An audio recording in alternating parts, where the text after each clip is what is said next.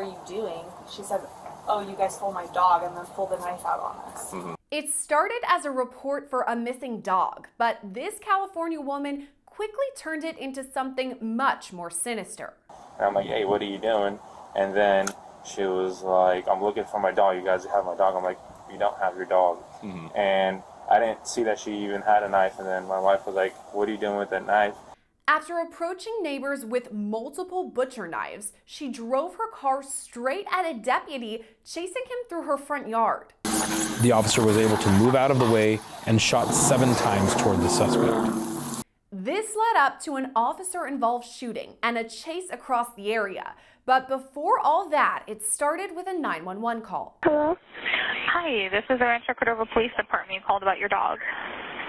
The original call came in at about 10:30 a.m. on November 20th of last year. 24-year-old Kyrieanna Liles called the Rancho Cordova Police Department in Northern California, reporting her dog was missing.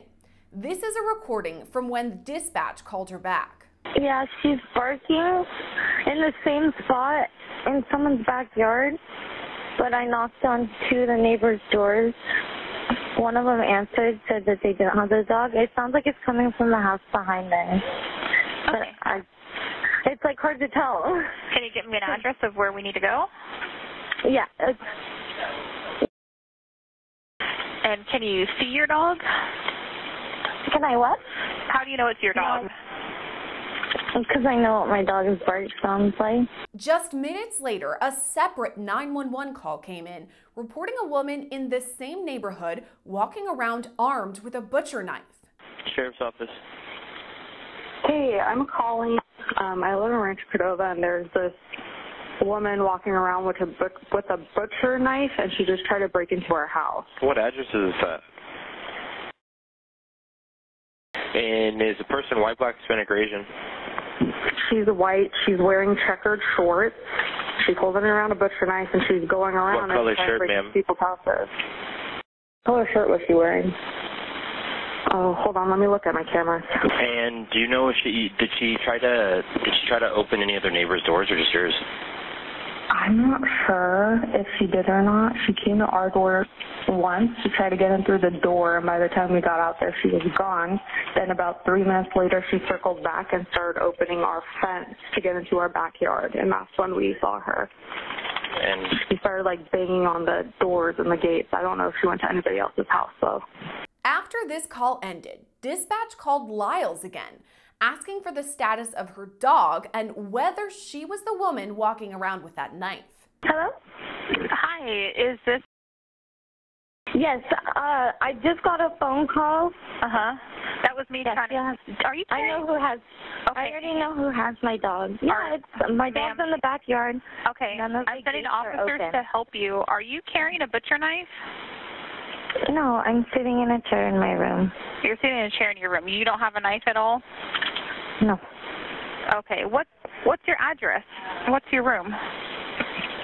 I got my dog. Thank you. Oh, you already have your dog.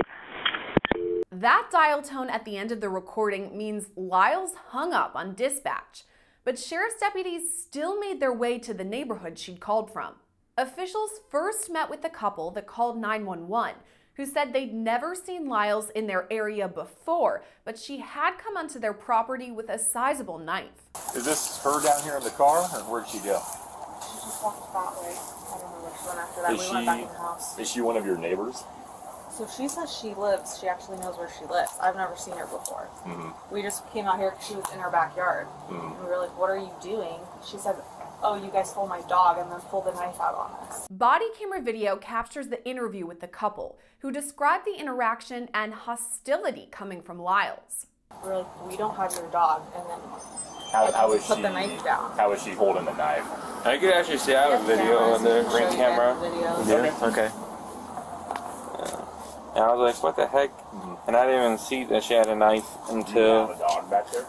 We have 2 dogs, and so our neighbors behind... Are they both your dogs, or did you, like, find one of them? No, they're both ours, though. And then she was like, oh, I can hear the dogs barking. I was like, our neighbors behind us also have dogs. And so I was like, they're the ones that are probably barking, because they're like, oh yeah, so... Let me pause it real quick.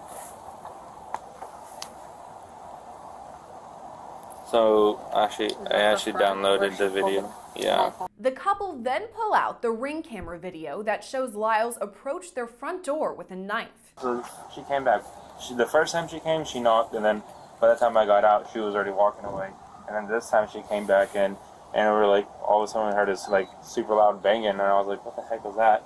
And so I got out, and I was like, make sure the dogs don't get out. So I walked out, and then on my other cameras, I saw that she just like barged into the backyard, and I was like, what the heck?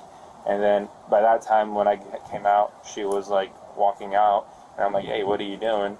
And then she was like, I'm looking for my dog. You guys have my dog. I'm like, you don't have your dog. And I didn't see that she even had a knife. And then my wife was like, what are you doing with that knife? And she's like, put that knife away. And then she like hid it behind. And she was kind of like swinging it a little bit. She wasn't like doing anything, but she was like, I'm looking for my dog. And so I was like, she said something like someone's gonna like hurt her dog if she doesn't get it back. I was like, we don't have your dog. And so then she put it in the back and then walked away. But, yeah, but apparently, Lizanne knows where she lives. So the Ring camera video shows Liles with the knife as a dog barking can be heard in the background.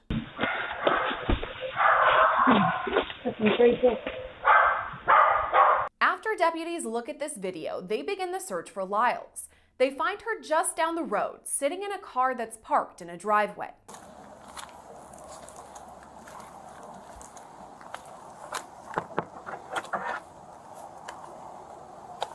When first responders ask what's going on, she shuts the door in their faces. I'm sorry. Hello, ma'am. I'm Do you control your dog? right now. Can you control your dog? Yeah, she's just sitting there. I Okay. just got back from getting her. I'm sorry, I'm not dealing with this right now. I'm going through a lot. What are you going through? Here, ma'am, come out here for a minute. No. Yes. No. We gotta talk Leave about me something. alone. As the conversation continues, Liles says someone stole her dog, who can be seen inside of her vehicle. Liles also refuses to step out of the car. Leave me alone. Ma'am, step out of the car. Hi, pup. Someone stole my dog. Someone stole your dog? Yeah. Okay, all do you my live here? gates are closed. I went outside, still no gates are open, and she's not in the backyard. Do you live here? Yes, I own this house. You own this house? Yes. Okay. Step out here for a minute. Oh, come on. No, Step I out of the didn't do car, anything keep your wrong. hands in sight. The next moments come quick as Liles throws her vehicle in reverse and backs up as the deputy still holds on to her hand. After that, she slams the car in drive and heads straight for one of the deputies, even chasing him across her lawn. During this time, 2 deputies fire a total of 10 shots at Liles. They later learned she'd been hit in the arm. None of the deputies were injured, and the dog was also unharmed. Hey, 5-5 boys, shots fired. Okay, we want to thank Morgan & Morgan for sponsoring this body cam video. I mean, I think it's pretty clear from the body cams that we covered that it's not always safe out there. When you're hurt, it can be confusing. It can be scary. You don't really know where to turn. Well, Morgan & Morgan is actually the largest injury law firm in America. And at a time when you already have so much to think about, they're going to make it super easy for you. They have completely modernized the process because you submit your claim, you sign contracts, you upload documents, you talk to your whole legal team all on your phone. That's it. An attorney is going to review your case in just 8 clicks. Also, they have 4,000 support staff that can help you too, which is just amazing to think about. And in terms of price, well, you only pay them if you win. There's no upfront fee. So if you're injured and you want to join the over 3 million people that call them every year, you can submit a claim at www.forthepeople.com/LCBodycam or by dialing #law. That's #529 on your phone. As Liles drives off, deputies rush for their squad cars to begin a chase. Vehicle's going to be a white Dodge Challenger heading now southbound.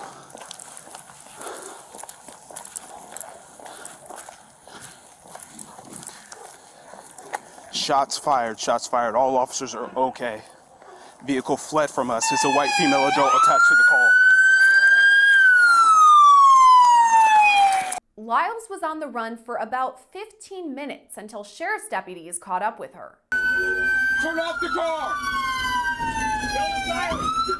Hey, turn off the car! Put your keys out the window! Go! Turn your car off! Turn off the car! Hey, dog coming up! Dash camera video captures first responders' call to Liles, telling her to turn off the car and throw her keys out of the window. For several minutes, she refuses. Dog in the car! Dog in the car! Hey! Yeah, sit in traffic! Throw the keys out the window! Throw your keys out the window! Yeah! Turn your car off! Turn it off now! Hey! One at a time! One at a time! Hands up! Keys out of the car! Eventually, she opens the driver's side door before closing it again. Who's arresting him? Hey! Step out of the vehicle! Go. Then she does it again.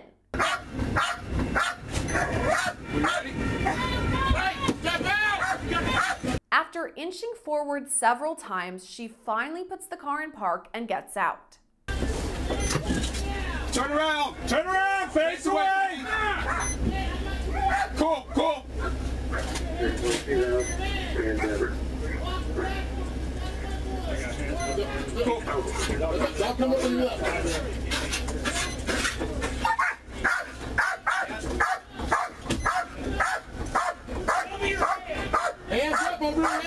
When she's close enough, deputies tackle Liles and put her into cuffs.